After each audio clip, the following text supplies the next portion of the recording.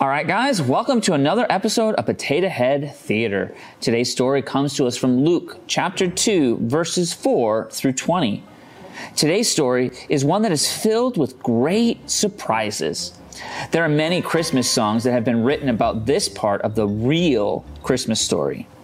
It all starts with a group of shepherds taking care of their sheep out in the middle of a field late at night. Hi, Caleb and Benjamin. Hi, Paul. Hi, Paul.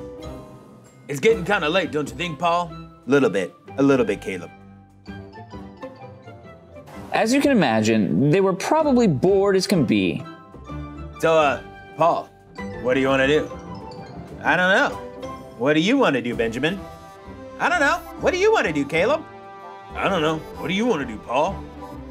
I don't know. Hey, don't start that again. This was probably something they did a lot. Taking care of sheep can be quite boring sometimes. Man, I wish Arlene, Marlene, and Charlene would do something than just lay there and eat grass. You're telling me I'm about to fall asleep over here. But they were about to get the surprises of their lives. You know, sometimes I wish something interesting would happen just once instead of being over here all the time. Suddenly, up in the sky, there appeared a great, huge group of bright, shining angels. They spoke to the shepherds and said, "Do not be afraid." Do not be afraid. Do not be afraid. I gotta change my pants. Ah! Oh! They continued, "We bring you good news that will bring great joy to all people." Good news? Like you're not gonna kill us? Good news? You said good news to all people. What are you talking about? Shepherds were amazed by what they saw. You're telling me this is totally amazing. Then the angels began to sing, "Glory to God in the highest." Glory to God in the highest. Peace on earth and goodwill towards men. They told the shepherds all about the baby Jesus, who had just been born in the town of Bethlehem. Wait, so there's a baby named Jesus? What's so special about him?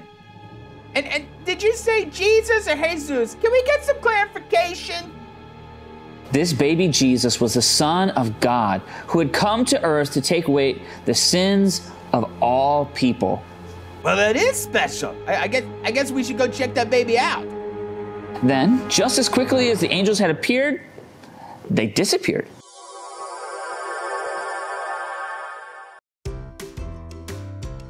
The shepherds didn't know what to make of all this. They looked at each other and said, "Let's go to Bethlehem." Caleb, Benjamin, come. Let us go to Bethlehem to see this thing that has come to pass that the Lord has made known to us. They ran as fast as they could until they reached the town of Bethlehem.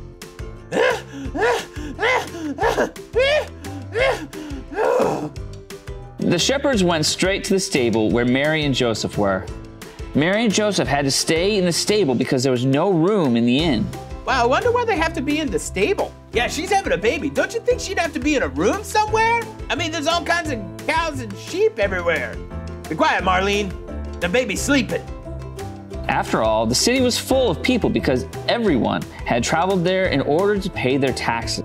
You two be quiet. Everybody's got to pay their taxes. Probably the best they could do. The shepherds were the surprise guests at Jesus' birth. They gathered all around Jesus, the Savior of the world, and worshiped him.